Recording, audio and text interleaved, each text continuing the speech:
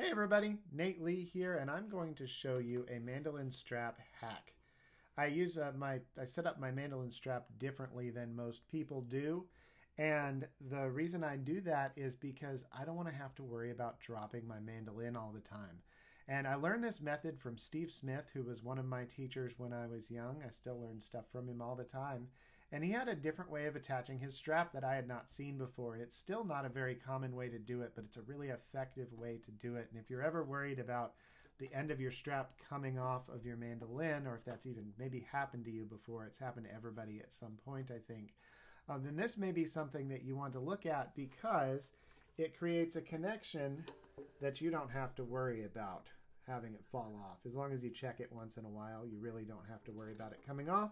So then your hands are free to adjust microphones and things like that. So this is how it works. You take your mandolin end pin and you just pull it out. This is the finished product we're working toward here, is a strap that's actually attached internally. So you pull out that end pin. On most mandolins, it's going to come out really easily. If you pull on it really hard and it doesn't come out, then consult a luthier, especially if you know the person that built it, just to find out, did they do something weird like glue it in? You know, they're not usually glued in, but maybe somebody has done that. So if it's really hard to pull out, check with a luthier first. But usually they're going to pull right out with a firm tug. And then you put it away in your case. You're not going to need it anymore. And then what you do is you take a strap that has string on the end of it, or in my case, I took a strap I already had and attached string to it. Now this strap, I don't even know the brand name of it, but this strap was a very adjustable strap, except that the adjustment would change. It would slowly get longer and longer, so it didn't work for me. But this method allows me to make the strap any length I want it to be.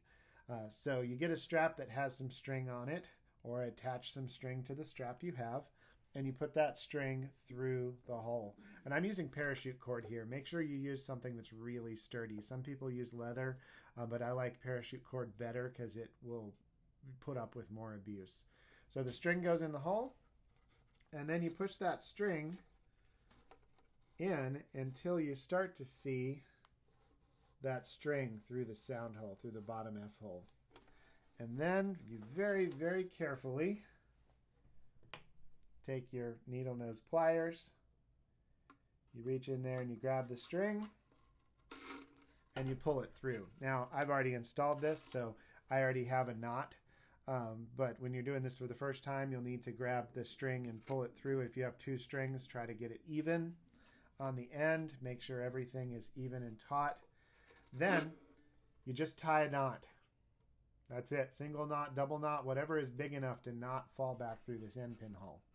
And then you test out the length. If you don't like it, you lengthen it a little bit. If you do like it, you leave it where it is. And this is how I do it. You set it to exactly the length you need. Most straps have a hole about every 1 inch or so. So if your ideal setting is in between those two holes, well, too bad.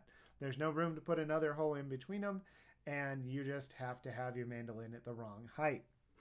With this, I can have my mandolin be exactly where I want it. Tie that knot. I check it every now and then to see if there's wear that I need to worry about. And this cord has been on here for 3 or 4 years. There still is no visible wear here at all from hitting the edge of the tailpiece of the end pin. So it works really well. Tie your knot to where you want it to be.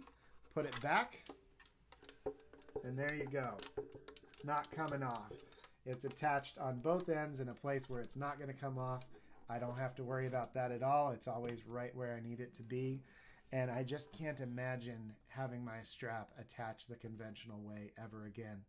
So if that looks like something for you, give it a try. See what you think. It's not for everybody, but it's something that I'm frankly surprised everybody doesn't do because it works so well. All right, if you have any questions, just ask in the comments. And also, if you want to ask more questions about anything and everything, follow the Play Nately page, and also join my Facebook group, Play Well, Play Nately. And you can ask questions there every week in our weekly Technique Tuesdays thread. All right, bye everybody.